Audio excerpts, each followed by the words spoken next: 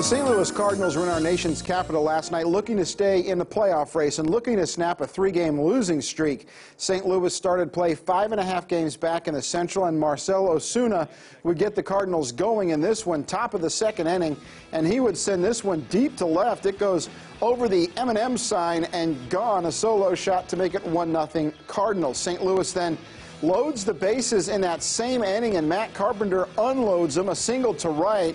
It's bobbled out there. Paul DeJong, Yadier Molina, and Harrison Bader all come around to score, and it was a 4-0 lead. But Washington would score 4 runs of their own in the fifth to tie it up. St. Louis answers with Ozuna, another home run, this time to right center, his 18th of the year, to make it a 5-4 game.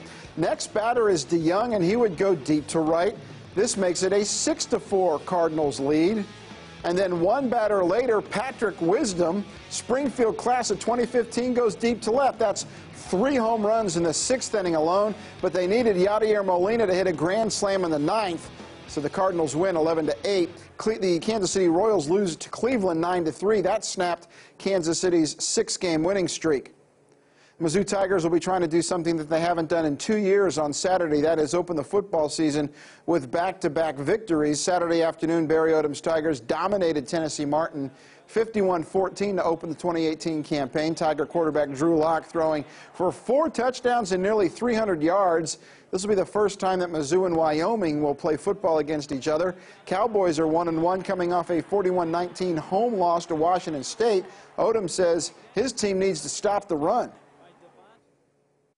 They want to run the ball, and there's no confusion about that. And I think they've got a couple good backs that have the ability to do that. They do a good job on working to the next level, double team and work to the next level.